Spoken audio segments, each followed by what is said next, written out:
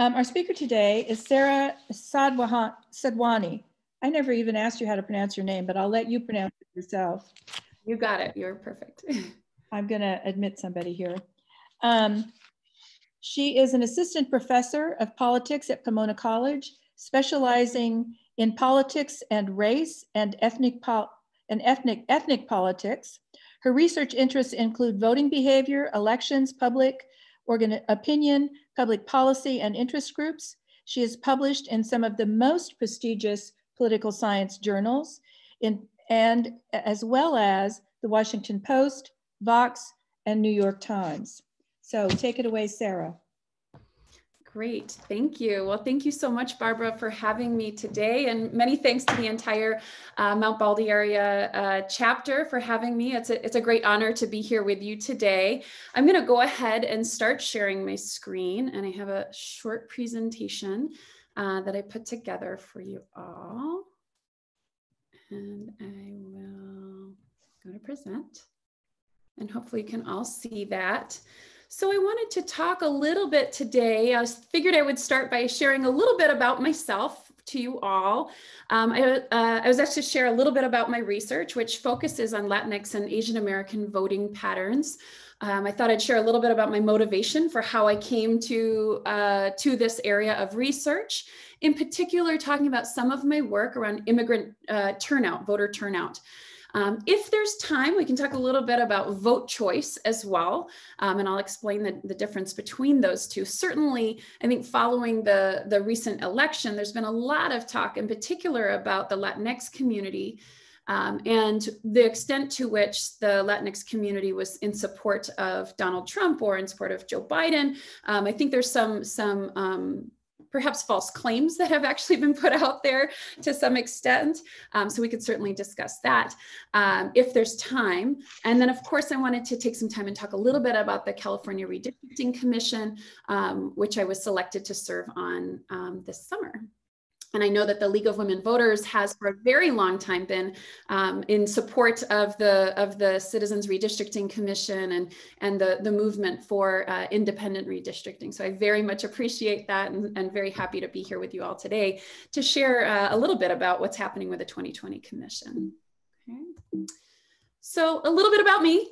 I'm actually a recent newly minted PhD. I received my PhD from the University of Southern California in 2019. It was when I finished. You can see a picture of me here at graduation with my family. I have 3 young children, so I was able somehow to finish my studies while also raising a family. But prior to academia, I had spent a number of years, almost a decade, working in social justice organizations here in the Los Angeles area. I worked, for example, particularly in immigrant rights. And so I worked, for example, at CHIRLA, the Coalition for Humane Immigrant Rights, Asian Americans Advancing Justice, which is also very much involved in the redistricting process, as well as the California Immigrant Policy Center. And so it was really doing this work where I got my grounding kind of in the study and understanding of immigrant communities, particularly here in California. And so that's really a part of kind of what led to my motivation to pursue doctoral studies in political science. And in particular, one of the things that's most interesting to me is demographic change. And I'm sure living here in California, we're all very much aware, right, that the face of the United States is changing. Most certainly, we've seen that happen here in California. So I have a number of quick graphs just to share with everyone. Probably these are things that you've seen before.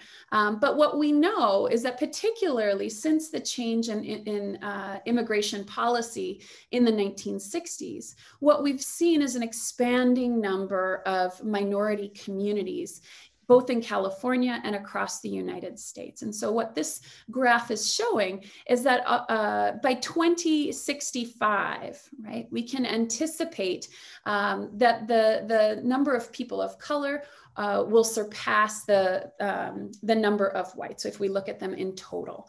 And in particular, we'll see that there's rising levels of Latinos and Asian Americans in particular. Okay.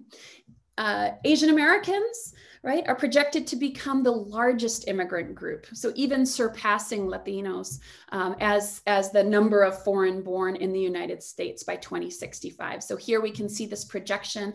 This data all comes from the Pew Research Center. We can see that by 2065, the number of Asian immigrants is projected to be about 38% of all immigrants in the United States, whereas for Latino or Hispanics, it would be about 31. So we can anticipate then that there's going to be a significant change in the demographics of the country. Certainly here in California, we've already seen that.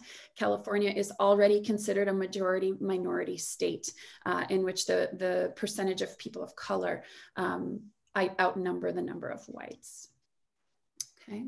In addition, right, we also know that there are a large number of younger voters who are a part of the electorate today. We saw that millennials have become a massive voting population within the United States, and Gen Z, the younger cohort, college students today, for example, are continuing to become new voters and are, as we've seen over the last year in particular, are becoming extraordinarily active. And so these younger voters are, of course, bringing with them a whole set of new issues that they're interested in, things like environmental policy, for example. And so we know that the electorate is becoming more and more diverse. And so again, this is really my motivation for studying Asian Americans and Latinos, is that we recognize that the country is becoming more and more diverse. And therefore, we need to better understand the kinds of patterns of behavior that we might be able to find amongst these new immigrant communities, right? And so here, this graph is really showing that in 2016 it was the most diverse electorate that we've ever had. And of course, I'm sure once we update this for the 2020 election, we'll see a continuation of this pattern with more and more people from various racial and ethnic backgrounds joining the electorate. Okay. My motivation to study Asian Americans actually came from a number of places. Of course, I spent time working at Asian Americans Advancing Justice, thinking about the kinds of barriers that Asian Americans face in terms of political participation, as well as other facets of life here in the United States. We really saw Asian Americans come more into the political narrative in 2008 with the election of Barack Obama. Obama, of course, spent time in his childhood living in Indonesia. His sister is half Asian. And it was his campaign that really did a strong concerted effort to Asian Americans, having, for example, an AAPI White House task force. And so one of the pictures here, I think on the left, is showing members of that task force meeting with him in the White House. And so one of the key questions that came out of that time period was, would the presence of an Asian American candidate on the ballot stimulate Asian American voter turnout, right? So there was a lot of questions about, well, to what extent are Asian Americans actually a voting bloc? Do they all vote similarly? Asian Americans, of course, are an extraordinarily diverse community with backgrounds from many different Asian countries, representing multiple languages, cultures, religions. And so it was really in 2008 where many of these questions began to take off. Of course, in political science, there had been a number of people studying Asian Americans for quite some time. There had been surveys and a few other studies that had been done since about the mid-90s, beginning to study Asian American voting patterns. And one of the narratives I think that had been found was that Asian Americans aren't very involved in politics. Of course, here in California, if we're following current elections or even current candidates or elected officials, we'll know that Asian Americans play a very important role in California politics and have for quite some time. But at the national level, right, there's still an ongoing question about to what extent Asian Americans might form a voting bloc for one party or another. And in particular, I wanted to ask the question about Asian Americans voting together for an Asian American candidate, right? There are many examples of this. For example, in Texas, in the Congressional District 22 of Texas, there's actually a very large Asian American population. This is a region on the suburbs of Houston, and there's a sizable Asian American population there.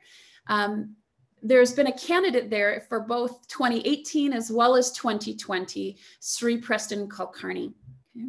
And so ultimately, what I'm trying to understand is when an Asian American runs, will it stimulate Asian Americans to go and vote at a higher level, right? So not simply who do they support, but will more people, so to speak, get off the couch and go cast a ballot? Okay. And so I use these kinds of races to better understand whether or not that's actually occurring when an Asian American runs. And so in this instance, we can see in 2016, the Republican incumbent Pete Olson ran against a Democrat, Frank Briscoe. Both, however, were white Americans. In 2018, so it's hard to know to what extent Asian Americans would be having an increased level of turnout when both candidates are of the same racial background. 2018, however, we saw Sri Kulkarni, who's Indian American, running, and he in particular said this: when I first started, I was told not to bother with the Asian American vote because they don't turn out. He went on to run a campaign in which he was engaging voters in 23 different languages, spending significant amounts of time, meeting people in community centers, going to various kinds of Asian American festivals and places of worship, etc. Kulkarni actually ran again this year in 2020. He didn't win. He lost again in 2020. There's actually a whole backstory to that about some of the diversity within the Asian American community, particularly between Hindus and Muslims in that community, which we could talk a little bit more about later if that's something of interest. But recognizing, of course, that Asian Americans are very diverse, I wanted to make sure that in my study, when I conducted it, that we would be able to really look at the distinctions between different national origin groups, right? For example, some of the candidates here in California represent the vast array of Asian Americans. Evan Lowe, for example, is Chinese American. Madison Nguyen was Vietnamese American. Rob Bonta, Filipino. So I wanted to make sure to craft a study that could allow us to really understand the differences between these diverse communities. Actually, let me go back here and talk about one other piece. In the past, when studies such as these have been done, they've predominantly looked at African Americans and Latinos. Typically what has been found, so in other words, what that means is when an African American or a Latino runs, will you see an increase of voter turnout amongst Black voters or amongst Latino voters? Okay. Typically what has been found is that at these lower level elections, Congress, state assembly, the answer is actually no. No, there's not a specific turnout except in those districts where there is a large number of voters of that community in the district. So in other words, as the percentage of a minority community rises, it's under those circumstances where we see a rise in voter turnout. This can ultimately be an important piece that we might, that one might consider when it comes to drawing district lines, right? So this is kind of how my research to some extent connects to the work of the Redistricting Commission. In this study, I specifically looked at California state assembly districts, and I used the California statewide database. That's another key piece as it relates to the Redistricting Commission, because the California statewide database is the official voter database for the state of California. And it's what we'll be utilizing when we redraw district lines. So I've spent many years utilizing this database and understanding how it works. And I'm hoping that that will serve me well over the next 6 months as we begin our process to redraw district lines.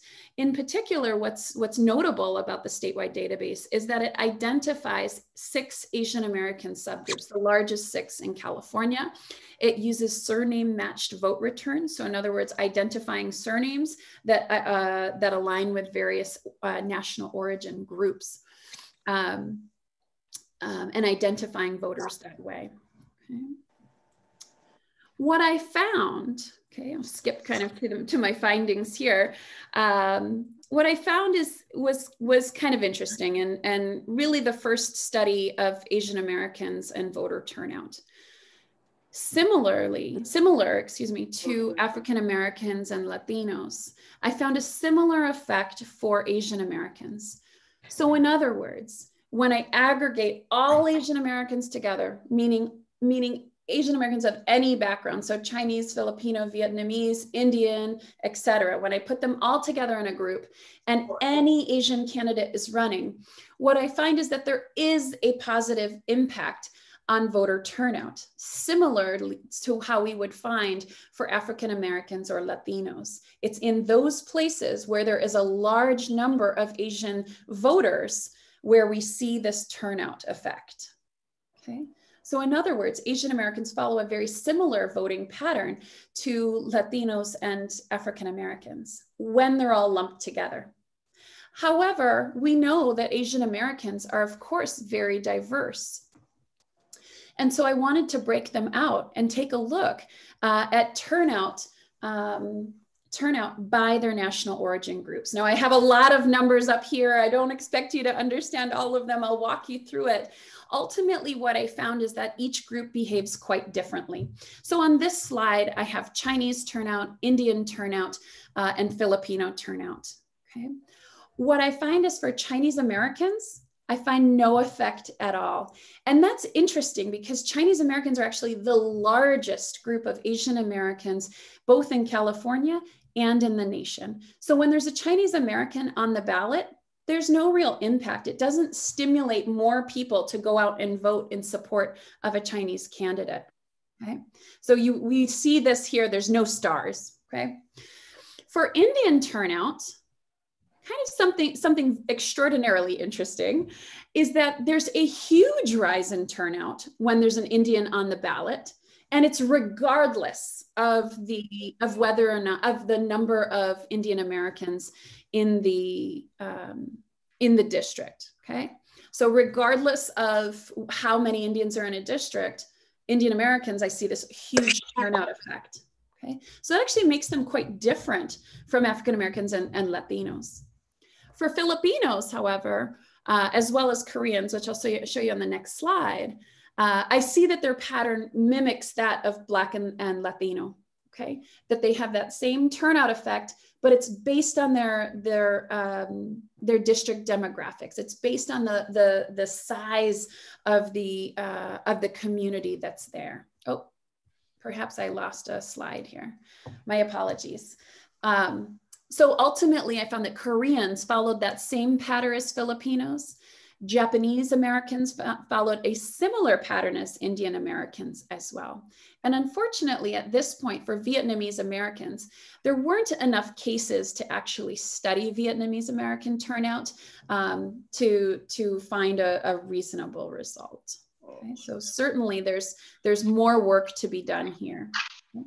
So these findings, I took these findings and wrote a piece recently this past summer in the Washington Post's Monkey Cage, relating this finding around Indian Americans to Kamala Harris and her election as her selection as the vice presidential candidate. And I said that because of this finding that we found, that regardless of the district that they live in, Indian Americans, we see this major turnout effect for an Indian American candidate. This means it's highly likely that Indian American voters are going to turn out for Kamala Harris in a big way. And so from that piece that I wrote in the Washington Post, I've had a lot of interest in this idea. There's actually a lot happening in the Indian American community right now. Some of you might remember about a year ago, the Prime Minister of India, Narendra Modi, came to Texas, and they had a large event called Howdy Modi, in which Donald Trump appeared on the stage with him. And many thought that perhaps it would signal Indian Americans turning to the Republican Party. We don't know that for sure yet. I actually have a survey that I just pulled out of the field with a colleague from Wellesley College in Boston, specifically surveying the attitudes and opinions of Indian Americans. And so we'll learn a lot more about where Indian Americans stood this election and to what extent they supported Kamala Harris. I'm going to stop talking about my research here and talk a little bit about the Redistricting Commission. I do have a number of slides still about vote choice, if that's something of interest to folks. But we can always come back to that at a later point. I didn't prepare any slides on the Redistricting Commission per se. So I'm going to take it off of, sorry. I will stop sharing my screen at this point, and just go back into speaker mode. A part of that, a part of the reason I didn't prepare any slides is we're still very much in the early stages of the commission. We're very much a part of, busy setting up our operations for the commission, hiring staff. If you've been following the commission, you might have seen some of our recent press releases. We've just announced the hirings for our executive director, our chief counsel, our communications director. We are hoping to bring on assistant deputy director, executive deputy director, I believe was the title. And we have a number of additional hires that will be coming shortly. So I wanted to back up and talk a little bit about what the commission is. I know that the League of Women Voters has been very much involved in the creation of the Redistricting Commission. So I'm sure that there are some of you here who know a lot more about the history of the commission than I do. And I certainly welcome your expertise as well. Redistricting is a process that takes place every 10 years. So after a national census, every state has to go back and redraw their lines. And one of the things that will happen at the federal level is a process known as reapportionment. So we'll take a look at the full census of the entire United States. Each congressional district must be of approximately equal proportion. So as we see shifts in population from one state to another, some states might gain additional congressional seats, and some might lose congressional seats. It's certainly expected that California will likely lose at least one congressional seat because we've actually begun to see a decline in our population. Certainly also the extent to which the census was conducted as full as possible and as many people as possible were counted will be another factor in reapportionment. After we have that reapportionment information, it's upon the states to redraw district lines to ensure that the districts are approximately of equal population. California, unlike most other states, took the power of that redistricting away from the state legislature. So in most all states, the state legislature retains the power to draw those lines. And of course, that means whichever party is in power of the state legislature, they will have the upper hand when drawing those district lines. And of course, that's how we arrive at what is often referred to as gerrymandering or partisan redistricting.